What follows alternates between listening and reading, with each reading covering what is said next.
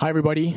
We know that we are facing an incredibly difficult time as a country.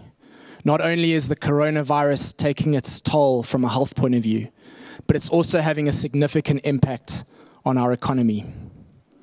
Many people have lost their jobs, have had reduced income, have seen businesses close, and the majority of South Africans are feeling the pinch.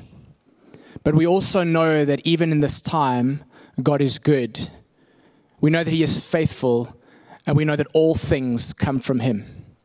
He's got the whole world in His hands.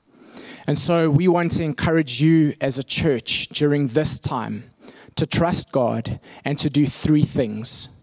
The first thing that we want to encourage you to do is to pray.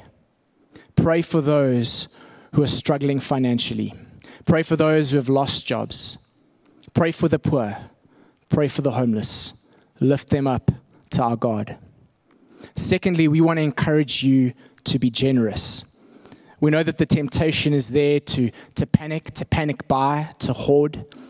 But we urge you to show the love of Christ through generous giving, even in this season. And then thirdly, we want to encourage you to continue to give towards the work of ministry here at Rosebank Union Church.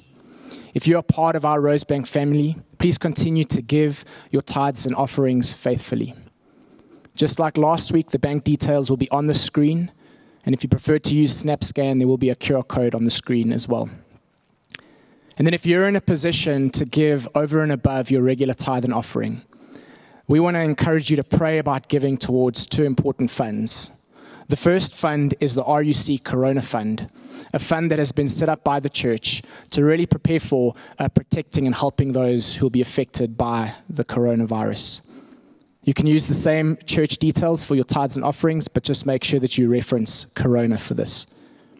Then secondly, we know that Rays of Hope has a critical role to play in this time. We know that they're doing a really important work in Alex. And so Rays of Hope have set up a fund called Hope for Alex, and they're really encouraging you to give not just money, but to give food and health-related products like soap, sanitizers, flu medicine. So please pray about giving to those two funds. We know that it's a sacrifice to give, but we also trust that God will use what you give for His glory and to advance His kingdom. Let's flatten the curve together. God bless.